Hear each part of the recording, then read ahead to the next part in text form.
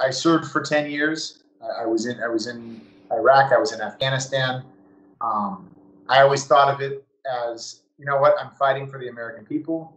My involvement in politics and even really voting isn't important, because no matter what, I'm going to serve the people, and I'll let them decide, and I'll just do the job.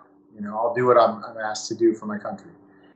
And so I'd never really thought about that. I thought about all of this until that kneeling, because after the military is when I played football.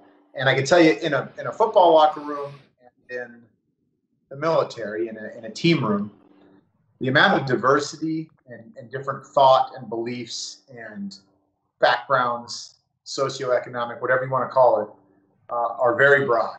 We're as diverse as they come in both of those fields. Yet, because we go through stuff together, challenging stuff, and I'm not comparing going to war to playing a sport, but playing college football, playing the NFL, there's a lot of sacrifice that has to go into that as well to be elite, just a different type of sacrifice. So when and we rise above all our differences when it's time to play the game, when it's time to go to battle. We fight for one another, the man on our left and right, woman on our left and right, and we would do anything for them. We would take a bullet for them. We don't even always like them or agree with everything that they say and think and believe, but we know they would do the same for us, and that is what's dramatically lost in our country. As far as just that love for one another and acceptance of differences and still being able to work together.